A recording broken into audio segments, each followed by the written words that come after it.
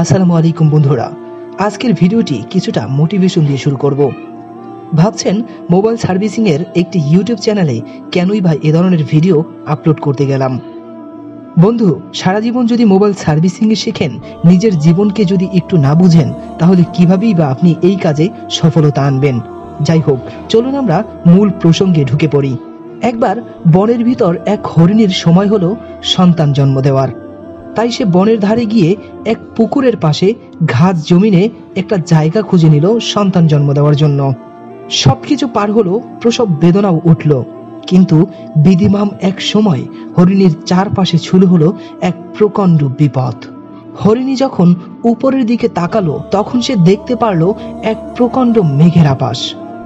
সে যখন জঙ্গলের দিকে তাকালো, তখন দেখলো দাবানলে পুড়ে যাচ্ছে পুরো জঙ্গলের সকল গাছপালা। এর মধ্যেই সে টের পেল ডান দিক থেকে তার দিকে ছেয়ে আসছে এক ক্ষুধার্ত সিংহ।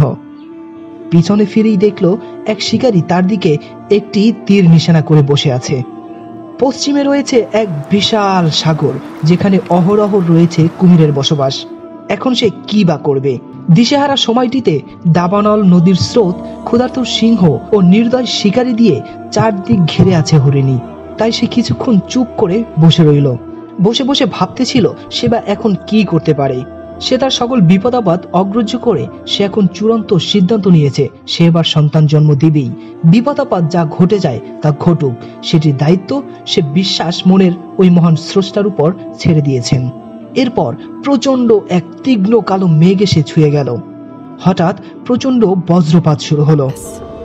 একটি বজ্রপাতে প্রচন্ড আওয়াজ বইল এবং সেই আওয়াজে শিকারী কেঁপে উঠল। হঠাৎ শিকারীর হাত ফুসকে গেল এবং তীরটি ছুটে গেল। হাত ফুসকে গিয়ে শিকারীর নিশানা উল্টো হয়ে গেল। তীর গিয়ে পড়ল এবার সিংহের শিরদণ্ডে। বাস, এখানেই সিংহ আহত হলো। প্রচন্ড বৃষ্টিপাতে আগ্নেয়গিরির দাবানল আগুন থেমে গেল। হরিণী খুব সুন্দর একটি শাবকের জন্ম দিল। বন্ধুরা, আপনারা কি বুঝেছেন? আমাদের জীবনেও এরকম কিছু সময় আসতে পারে যখন আমাদের চারদিক থেকে অপনিন্দা, হিংসা, হতাশা, অসহযোগিতা চেপে ধরতে পারে আমাদের। কখনো কখনো এই পরিস্থিতিকে আমরা এত শক্তিশালী হিসাবে মনে করি যে আমরা নিজেদের কাছে হার মেনে যাই। আবার আমাদের মধ্যে অনেকেই আত্মহত্যা করার চেষ্টাও করি বটে। অথচ এটা যে কত বড় ভুল তা আমরা এই হরিণীর গল্পটা ধারাই বুঝতে পারি। আপনি যত বড় ঝড়ের মধ্যেই থাকুন না কেন, যতই নিঃসঙ্গ আপনি নিজেকে ভাবুন না কেন, মনে রাখবেন সৃষ্টিকর্তা আপনাকে কখনো ভুলে যায়নি। আপনি নিজের জীবনে হেরে কখনোই সৃষ্টিকর্তাকে দোষারোপ করতে পারবেন না। আপনি এটা বলতে পারবেন না যে সৃষ্টিকর্তা অমুক ব্যক্তিকে এরকম ধন সম্পদ দিচ্ছে, তাহলে কেনই বা আমাকে দিচ্ছে না? বিধাতা কি আমাকে চোখে দেখে না? আপনি একটি কাজ পারছেন না, তাতে বা কি হয়েছে? আজকে পারছেন না, কালকে তো অবশ্যই পারতেই পারেন। একটা কাজ একদিন ট্রাই করে যদি না পারেন, কাজটা ছেড়ে দেওয়া উচিত নয়। আপনি আরো 10 দিন ট্রাই করতে পারেন।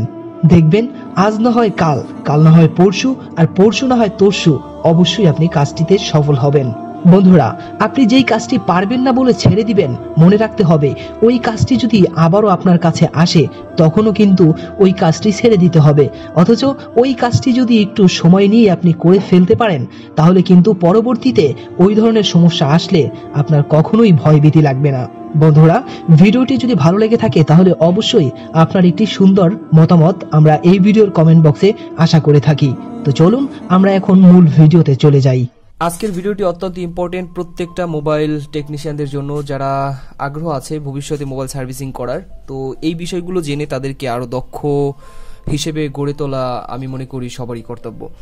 তো বেশ কিছু প্রবলেমের মধ্যে একটি প্রবলেম হচ্ছে কাস্টমার এসে আপনাকে বলবে যে ভাই, আমি এই মোবাইলটিতে একটি অ্যাপস অথবা ধরেন একটি ইমো আমি আগে ইউজ করতাম, আমি এক্সাম্পল স্বরূপ ইমোটা ধরলাম, ইমোটা ইউজ করতাম, কিন্তু এখন ওই ইমোটাই যে কোনো কারণে আনইনস্টল হয়ে গেছে, কিন্তু এখন কোনোভাবেই আমি এটাকে ইনস্টল করতে পারতেছি না, অথবা ধরেন অ্যাপস নট ইনস্টল, এরকম যে কোনো একটা অ্যাপসের ক্ষেত্রে এটা হচ্ছে, অথবা যে কোনো সফটওয়্যার ক্ষেত্রে ধরেন বিভিন্ন রকম দেখবেন যে যখন আপনারা ম্যাক ওএস সিস্টেম আপনারা যখন ইউজ করবেন তখন দেখবেন যে কিছু কিছু অ্যাপস ইনস্টল হয় না। তো এই যে অ্যাপস ইনস্টল না হওয়া অথবা সফটওয়্যার ইনস্টল না হওয়া, এটার পিছনে আসলে মূল কারণটা কি? আর এই কোশ্চেনটা আমি এই জন্য নিয়েছি কারণ আর কিছুদিন পরেই আমি আইক্লাউড বাইপাস নিয়ে আলোচনা করবো, আর তখন এই জিনিসটা আমাদের অনেকটা ইম্পর্টেন্ট হবে। ওকে, ফার্স্ট কথা হচ্ছে আমরা জানি প্রত্যেকটা ডিভাইসের কিন্তু এক একটা ভার্সন থাকে।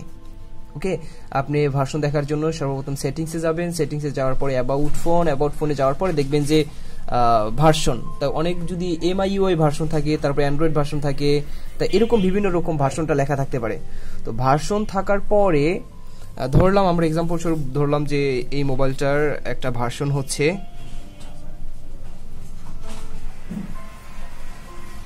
স্যামসুনি, এই মোবাইলটার ভার্সন হলে ধরলাম যে 4.0.0, এটা মানে আপনাদের বোঝানোর জন্য আমি একটি ভার্সন ধরলাম। ওকে, এখন আমরা জানি প্রত্যেকটা সফটওয়্যার আর প্রত্যেকটা অ্যাপস বলেন, প্রত্যেকটার কিন্তু এক একটা ভার্সন থাকে। ধরেন এখানে একটা ইমো অথবা যে কোনো একটি অ্যাপস আছে, এটা ধরেন ইমো, হোয়াটসঅ্যাপ অথবা ইত্যাদি যে কোনো একটা সফটওয়্যার ধরলাম। ধরার পরে এখন এই ইমোটার ভার্সন ধরলাম হচ্ছে 4.0.0, ঠিক আছে। এখন এই অ্যাপসটা তো আর একটা নির্দিষ্ট সময়ের জন্য থাকবে না। ধরেন একটা ইমো অ্যাপস যখন আপনারা আগে ইউজ করছেন তখন দেখবেন কি ইমোর মধ্যে কিন্তু ভিডিও কল ছিল না, সর্বপ্রথম ছিল অডিও কল। তো আস্তে আস্তে এটা মানে ইমো কোম্পানি ভাবলো কি যে আমরা এই অডিওর সাথে সাথে আমরা এখন ভিডিওটা অ্যাড করব, যেহেতু 3G মোবাইল চলে আসছে। তখন আবার ইমো করলো কি, সে এই অডিওর সাথে ভিডিও যোগ করে দিল। ওকে, তো আবার এভাবে যখনই সে ভিডিও যোগ করছে ধরেন তখন সে এইটার ভার্সনটা পরিবর্তন করতে হবে, ভার্সনটা একটু ডেভেলপ করতে হবে। ধরেন সে এইভাবে করলো, এইভাবে কইরা মানে এখানে 1 হলো, এটা বোঝানোর জন্য আমি জাস্ট আপনাদেরকে বলছি। এরপর আবার ধরেন যে ইমো কোম্পানি ভাবলো যে না, আমার ইমোর ভিতরে আরো কিছু ফিচার দেওয়া দরকার, কারণ একটা ইউজ করতে করতে হয়তো বা কাস্টমাররা বোরিং হয়ে যাবে। সেই জন্য ইমো কোম্পানি মনে করলো যে আমার এইটার ভিতরে লাইভ দিব। ওকে, এরপর আবার কিছুদিন পর ইমো কোম্পানি মনে করলো যে আমার এটার ভিতরে আবার টিকটক ঢুকাবো। এখন দেখেন যে টিকটকের বিভিন্ন টিউটোরিয়াল অথবা ভিডিও কিন্তু আমাদের ইমোর মধ্যে পাওয়া যায়। তো এই যে প্রতিনিয়ত আমাদের ইমো যে ডেভেলপ হচ্ছে অথবা যে সফটওয়্যারটা ডেভেলপ হচ্ছে, প্রত্যেকটা মানে সিস্টেম যখন তারা ওভার হয়ে যখন নতুন একটা সিস্টেমে চলে যায়, মানে নতুন কিছু ফিচার অ্যাড করে, তখন ইমো কোম্পানি সে তার ভার্সনটাকে চেঞ্জ করে। ধরেন এই পর্যন্ত ছিল হচ্ছে 4.0.0, কিন্তু যখনই সে লাইভ অথবা টিকটক এগুলো অ্যাড করছে তখন ধরেন এটার ভার্সন হয়ে গেছে 6 পয়েন্ট।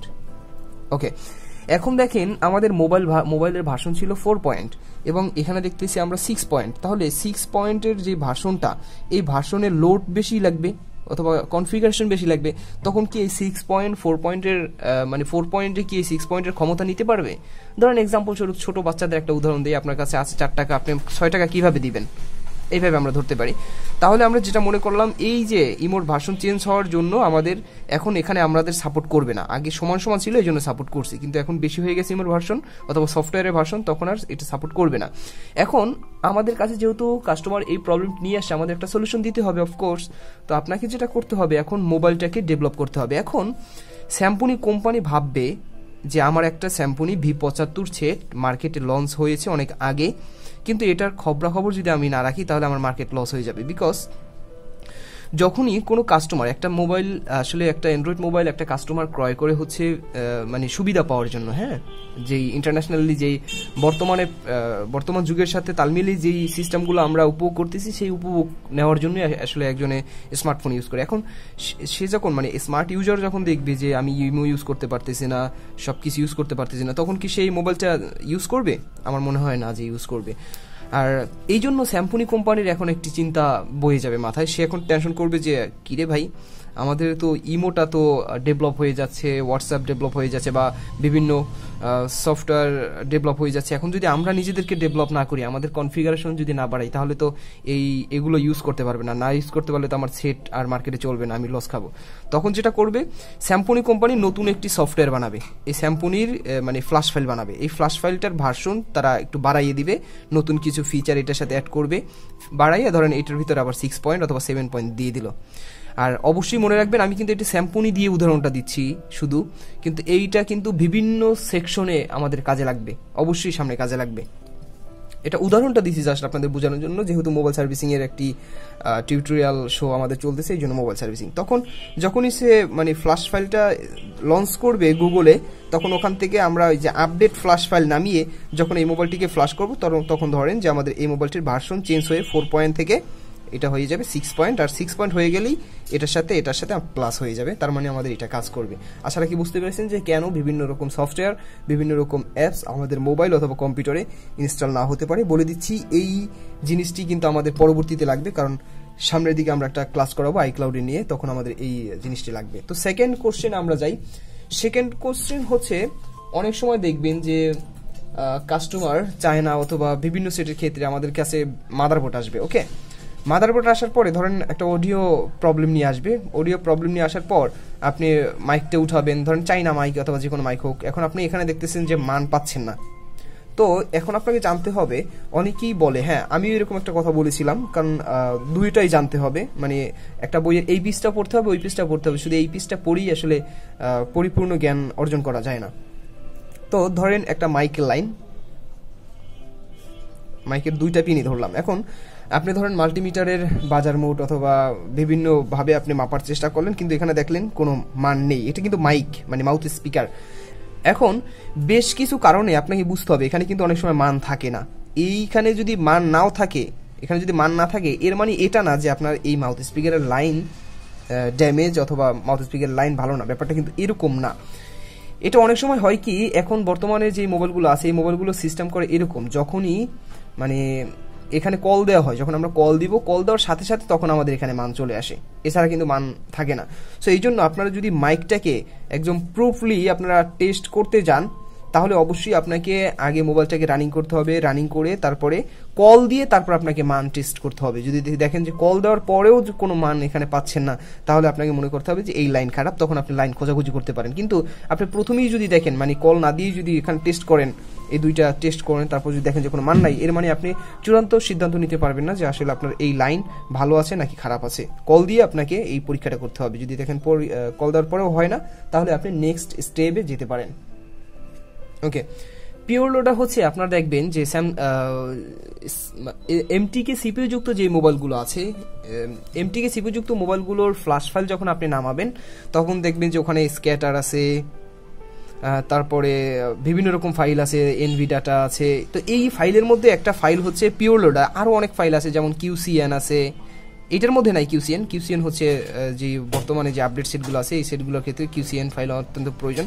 তারপরে সার্ট ফাইল আছে, এগুলো নিয়ে আরেকদিন আলোচনা করবো। এই ফাইলের কাজকে একদম পুরোপুরি ডিটেলসে আলোচনা করব আজকে। জাস্ট পিওর লোডার, কারণ এই কোশ্চেনটা আপনারা করেছেন অনেকেই, আর পিওর লোডার না জানলে অ্যাকচুয়ালি মোবাইল ফ্ল্যাশিং করাটাও বেশ কিছু প্রবলেম হয়ে যায়। এখন পিওর লোডারটা বোঝানোর জন্য অনেক সময় কিন্তু আপনার মোবাইলে যদি পিওর লোডার মিসিং হয়, তাহলে কিন্তু আপনি ফ্ল্যাশ দেওয়ার পরে দেখবেন অনেকেই করবে কি, যে ফ্ল্যাশ দিচ্ছে, কিন্তু মোবাইল কখনোই রানিং হবে না। কারণ আপনাকে জানতে হবে যে আসলে এই পিওর লোডার সম্পর্কে আইডিয়া নিতে হবে। এই জন্য আমি পিওর লোডার জিনিসটা আপনাদের মাঝে আলোচনা করলাম। ধরেন এখানে একটা সমাবেশ হবে, ধরেন এখানে মাননীয় মন্ত্রী আছে, মাননীয় প্রধানমন্ত্রী আছে। এখন সে করবে কি, এই সমাবেশে অংশগ্রহণ করবে, এখানে অনেক মানুষ আছে। এখন সে যখন এই রাস্তা দিয়ে আসবে অথবা এখানে যখন আসবে, তখন কি করবে, এখানে অবশ্যই আগে ফোর্স পাঠানো হবে, র্যাব, বিডিআর, সেনাবাহিনী, অনেক কিছু এখানে পাঠানো হবে। এখানে এই জায়গাটা পরীক্ষা করবে। পরীক্ষা করার পর যদি দেখে যে না, এখানে কোনো ধরনের প্রবলেম নেই, সব কিছু মোতায়েন করার পরে তখনই কিন্তু প্রধানমন্ত্রী এখানে আসবে। এটাই হচ্ছে।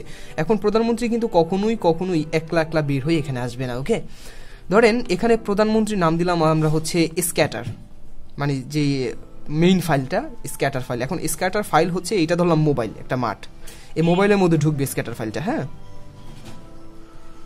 ওকে, যখনই ঢুকবে, মানে স্ক্যাটার ফাইল যেহেতু অনেক মানে মেইন ফাইল, তখনই সর্বপ্রথম পিওর লোডার আসবে এখানে। এটা বোঝানোর জাস্ট, মানে পিওর লোডার গুরুত্বটা আমি আপনাদেরকে বোঝাচ্ছি যে পিওর লোডার না থাকলে কি হয়, মানে কাজটা যে এরকমই করে, ব্যাপারটা এরকম না। পিওর লোডারটা এখানে আসবে, আইসা দেখবে যে এখানে জায়গা টাকা ঠিক আছে কিনা, বা এইটা সবকিছু ঠিক আছে কিনা। যদি দেখে সবকিছু ঠিক আছে, তখনই সে প্রধানমন্ত্রীকে আসার অনুমতি এখানে দিবে, মানে সেনাবাহিনীর মতো কাজ করলো পিওর লোডারটা। হ্যাঁ, আর যদি দেখে পিওর লোডার এসেই দেখে যে না, গন্ডগোল, পিওর লোডার একটি এখানে হইতে পারলো না, বা এখানে দেখতে যে সব গন্ডগোল, তাহলে কিন্তু এই স্ক্যাটার ফাইল এখানে আইসা আসলেও কোনো কাজ হবে না, মানে এখানে আসবে না। সো এই এই জিনিসটা আপনারা মাথার ভিতর ঢুকান। পিওর লোডার ফাইল যদি মানে পিওর লোডার যদি নট অ্যাক্টিভ থাকে, এটার ভিতরে অ্যাক্টিভ থাকে, নট অ্যাক্টিভ থাকে, তাহলে আপনি 1000 ওভার ফ্লাশ করলেও কিন্তু আপনার মোবাইল কখনো রানিং হবে না। তো এই জন্য পিওর লোডারের ভূমিকা অত্যন্ত গুরুত্বপূর্ণ। যাই হোক, পিওর লোডার কিভাবে অ্যাক্টিভ করতে হয়, ইনঅ্যাক্টিভ থাকলে এ নিয়ে আমি আপনাদের সামনে আলোচনা করার চেষ্টা করব। এরপর হচ্ছে যারা বেসিক্যালি নতুন ইএমএমসি এর কাজ করা শুরু করেছে, বুট রিপেয়ারিং করবেন এরকম ভাবতেছেন, তাদের মনে একটা কোশ্চেন থাকে যে একটা মোবাইলের ইএমএমসি উঠিয়ে যদি অন্য একটি মোবাইলে যদি লাগানো হয় এবং লাগানোর পরে যদি আমি ফ্লাশ করি তাহলে কি কাজ হয়ে যাবে? ব্যাপারটা এরকম না। মানে আপনি একটা মোবাইলের না, এটা কখনোই হবে না, কখনোই একদম এটা হচ্ছে 1000% ইম্পসিবল। আপনি ধরেন এই এমএমসিটা, এই মোবাইলে এমএমসি নষ্ট হয়েছে, এখন এই এমএমসিটা উঠানোর পর এটার ভিতরে লাগালেন, মানে সবকিছু বিজিএ দেখে টেকে সবকিছু লাগালেন, মাশাআল্লাহ বিজিএ মিলেছে আর র্যাম রোম সব মিলেছে। এখন এটাকে উঠিয়ে লাগাইয়া যদি আপনি ফ্লাশ করেন তাহলে কিন্তু আপনার মোবাইল কখনোই ওপেন হবে না। বিকজ পিওর লোডারের একটা কথা আমি এর আগে বলেছি, এর কারণ হচ্ছে আপনাকে এই মোবাইলটার ভিতরে যে ফ্ল্যাশ ফাইলটা আছে, মানে এই মোবাইলটার জন্য যে ফ্ল্যাশ ফাইলটা আছে, এই ফ্ল্যাশ ফাইলটার যে পিওর লোডারটা, এই পিওর লোডারটা এটার সাথে ম্যাচিং হতে হবে। ম্যাচিং হওয়ার পরে তারপর আপনাকে অনেক সময় দেখা যায় সিআইডি মিলে না, একটা ফ্ল্যাশ ফাইলের সিআইডি থাকে অন্যরকম, মানে পিওর লোডার ম্যাচিং হয় না। আর পিওর লোডার চেঞ্জ করে তারপর আপনাকে পার্টিশন করে তারপর আপনাকে লাগাতে হবে। এছাড়া কখনোই, কারণ অনেকেই আপনারা আমাকে ফোন করে বলছিলেন যে ভাই আমি ইএমএমসি উঠাই লাগাইছি, তারপর ফ্ল্যাশ করছি, কাজ হয় না। এটা হচ্ছে আপনি বারফোনের ক্ষেত্রে হতে পারে যে একটার সিপিইউ উঠাইয়া অন্য একটা সিপিইউ লাগালেন, ভার্সন অনেকটা মিলে না, কিন্তু তবুও অনেক সময় কাজ হয়ে যায়, ঠিক আছে? তো ওইটার ক্ষেত্রে পারেন, কিন্তু আপনি ইএমএমসির ক্ষেত্রে এই থিওরি কখনোই আপনি অ্যাপ্লাই করতে পারবেন না। মনে রাখতে হবে, একটা ইএমএমসি যদি আপনি পরিবর্তন করতে চান তাহলে এটাকে উঠিয়ে এটা চেকিং করতে হবে। মানে চেকিং বলতে এটা যদি পিওর লোডার সিআইডি চেঞ্জ করা লাগে তাহলে সিআইডি চেঞ্জ করতে হবে, তারপর বিভিন্ন যে বুট পার্টিশন চেঞ্জ করা লাগে সেগুলো করে তারপর হচ্ছে আপনারা এই ইএমএমসি চেঞ্জ করতে পারবেন। এরপর আরো একটি ইম্পর্টেন্ট কোশ্চেন হলো যে মোবাইলের র্যাম রোম কি পরিবর্তন করা যায়? হ্যাঁ, প্রথম কথা হচ্ছে র্যাম রোম পরিবর্তন করা যায়। আবার দ্বিতীয় যদি বলি তাহলে বলবো যে র্যাম রোম চেঞ্জ করা যায় না। তো আপনারা অনেকেই ইউটিউবে ভিডিও দেখবেন যে 2GB র্যাম বাড়িয়ে নিন, 3GB র্যাম বাড়িয়ে নিন। আসলে ইউটিউবের ভিডিও দেখে যদি আপনি ওই কাজগুলো করেন, ওইগুলো হচ্ছে একেবারেই ফেক, ওগুলো কখনোই 1% সত্য না, আর ওগুলো কার্যকরী না। কারণ একটা জিনিস হচ্ছে ভিতর থেকে বাড়ানো, কনফিগারেশন বাড়ানো, আর একটা হচ্ছে অ্যাপসের মাধ্যমে মানে উল্টাপাল্টা দেখানো, মানে জাদুর মতো। ওটা হচ্ছে জাদুর মতো, ওটা পরিবর্তন হয়ে দেখাইতে পারে কিন্তু ওটা কার্যকরী না। তো আপনি র্যাম রোম পরিবর্তন করতে পারবেন, এটা সত্য। যেমন 1GB র্যামকে ধরেন এই মোবাইলটার ভিতরে আছে 1GB র্যাম, এটাকে আপনি 2GB করতে পারবেন, এরকম একটা সিস্টেম রয়েছে। কিন্তু সব সেটের ক্ষেত্রে কিন্তু আপনি এই থিওরিক্যালি অ্যাপ্লাই গ্রহণ করতে পারবেন না। কিছু কিছু সেট, যেমন চায়নার ক্ষেত্রে বেশ কিছু সেট আমি করেছি এবং সেগুলো হয়, আর অনেকেই করে, এটা হয় না বলতে কোনো কথা নেই। বর্তমানে অনেকেই একটা কনফিউশন থাকেন যে আইফোনের আইক্লাউড বাইপাস করা যায় কিনা, কারণ অনেকেই ইউটিউবে ভিডিও দেখেছেন, ভিডিও দেখে অনেকেই পারছেন, অনেকেই পারছেন না। তো যারা পারছেন না তারাই অ্যাকচুয়ালি এই ধরনের কোশ্চেন করে। তো তাদের উদ্দেশ্যে বলতে চাই, হ্যাঁ, আইক্লাউড বাইপাস করা সম্ভব। তো এখন এই আইক্লাউড বাইপাস করতে গেলে আপনাকে বিভিন্ন ধরনের অ্যাপ্লাই গ্রহণ করতে হবে নিজের লাইফে। এক নম্বর হচ্ছে আমাদের তো কারো ম্যাক ওএস নাই, এই জন্য আপনাকে উইন্ডোজ ব্যবহার করতে হবে। আর উইন্ডোজের মধ্যে যদি আপনি ম্যাক ওএস ইনস্টল করতে যান তাহলে বেশ কিছু সিস্টেম আপনাকে অ্যাপ্লাই করতে হবে, যেমন ট্রান্সম্যাক সহ বিভিন্ন রকম সফটওয়্যার ডাউনলোড করে তারপরে বুটিং করে তারপর আপনাকে এটা ধরাতে হবে। এরপর জেল ব্রেক দিতে হবে, জেল ব্রেক দেওয়ার পর আর এটা চ্যাকরা, বিভিন্ন রকম আলোচনা আছে। তো এটা করা যায়, আর আমি ভাবছি যে কিছুদিনের মধ্যেই ইনশাল্লাহ এর পার্ট বাই পার্ট ভিডিও দেওয়ার চেষ্টা করব, যাতে আপনারা কাজগুলো সহজ করতে পারেন। কারণ অনেকেই ইউটিউবে দেখিয়েছেন যাদের মেধাশক্তি ভালো অথবা যারা খুব মানে বললে বুঝতে পারেন, তারা হয়তো বা এই কাজগুলো করতে পেরেছেন, কিন্তু অনেকেই আরও চাচ্ছেন সহজভাবে যাতে নিজেদের লাইফে অ্যাপ্লাই করতে পারেন। তো আইক্লাউড বাইপাস করতে গেলে সর্বপ্রথম যেই ধাক্কা টাকায় সেটা হচ্ছে উইন্ডোজ সেট আপ করতে পারে না। মানে উইন্ডোজ ম্যাকওএস যে সিস্টেম, সেই সিস্টেম যখন আমরা ইনস্টল করতে চাই আমাদের পিসিতে, তখন বায়োএস সেটিংস আমরা ধরাইতে পারি না, যার কারণে ইরর আসে, ওখানেই আমরা হার মেনে যাই। তো এই যে হার মানাটা, এটা কেন হয়, এই ধরনের প্রবলেম নিয়ে আমি আপনাদের মাঝে আলোচনা করব। আর আমরা ছাত্রদের মাঝে ইনশাআল্লাহ সবসময় এই ব্যাপারগুলো নিয়ে আলোচনা করার চেষ্টা করি। বন্ধুরা, আমাদের সানি পয়েন্ট প্রেজেন্ট হলো একটি মোবাইল রিপেয়ারিং ট্রেনিং সেন্টার। আপনার প্রত্যেক মাসে আমাদের এখানে ব্যাচ শুরু হয়, সামনের মাসেও একটি ব্যাচ শুরু হবে ইনশাআল্লাহ। আর আপনারা যদি আসতে চান, আমাদের এই ব্যাচে অংশগ্রহণ করতে চান, তাহলে অবশ্যই স্ক্রিনে দেওয়া নাম্বারে আমাদের সাথে যোগাযোগ করে আপনার জন্য সামনের মাসের জন্য একটা অগ্রিম সিট বুকিং করে আপনার জন্য রাখতে হবে। বন্ধুরা ভালো থাকুন, সুস্থ থাকুন, আর সানি পয়েন্ট প্রেজেন্টের সঙ্গেই থাকুন। শুরু থেকে যেভাবে করে আমাদের পাশে ছিলেন, আশাটা কি ভবিষ্যতে এইভাবে পাশে থাকবেন। আর আপনাদের এই উৎসাহ, আপনাদের এই ভালোবাসা, আপনাদের এই মহব্বত যদি আমাদের পাশে থাকে, সানি পয়েন্ট প্রেজেন্টের সঙ্গে যদি থাকে, তাহলে ইনশাল্লাহ কোনো অপশক্তি আমাদেরকে থামিয়ে রাখতে পারবে না। আল্লাহ হাফেজ।